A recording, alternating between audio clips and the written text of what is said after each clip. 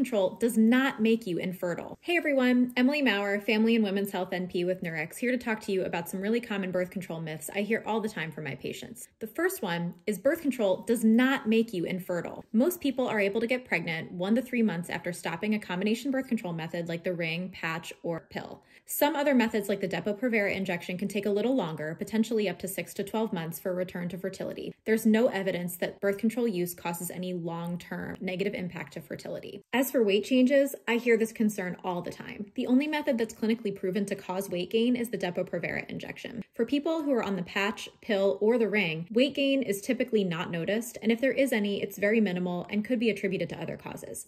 That being said, if you do notice weight gain that you really can't chalk up to anything else, definitely reach out to your provider to let them know to see if another option might be better for you. What about cancer risk? According to the American Cancer Society, using a combination birth control method, those that contain estrogen and progesterone, like the pill, patch, or ring, can actually decrease your risk of ovarian and endometrial cancer. There's some research that shows that there may be a potential increase in breast and cervical cancer risk, but more research is definitely needed here.